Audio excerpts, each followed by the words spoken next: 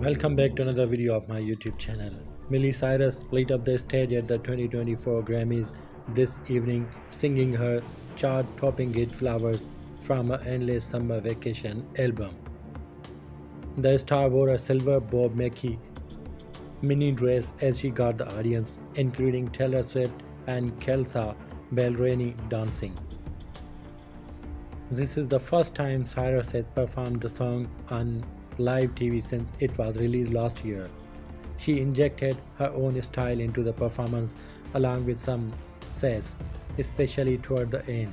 Fresh off her Grammy win for Best Pop Solo Performance, Cyrus took some jabs at the subject of the song, believed to be ex-husband Liam Hemsworth, when singing the pre-chorus. She said, "I didn't want to leave you," then added, "but I had to. I didn't want to fight, but we did. Started to cry, but then remembered I just won my first Grammy." Thanks for watching. Stay connected for more.